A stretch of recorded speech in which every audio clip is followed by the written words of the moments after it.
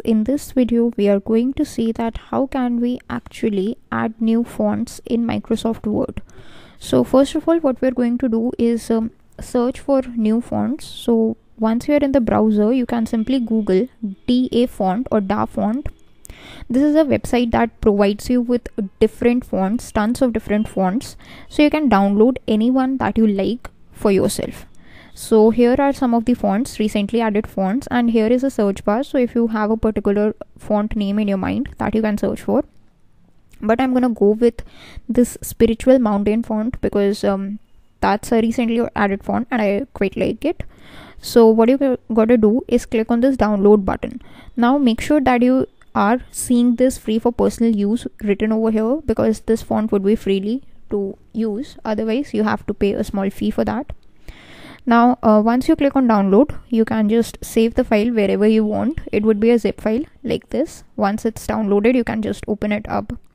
Now in the zip file that you would be getting would be a true type font file, the TDF file. You can just double click on it to open up. It would give you information like the name of the font, the version, and some of the sizes of the font in which these different samples are written, like 12, 18, 24, 36, etc. Now you can click on install. So it would take a few seconds for this font to install.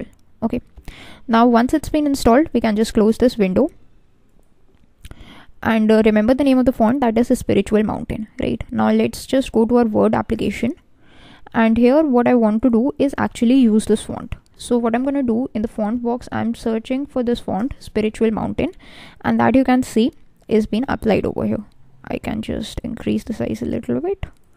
So this is how it's looking. This font has been applied.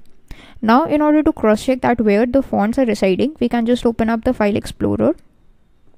In the file explorer, we need to go to this PC, Windows C, and here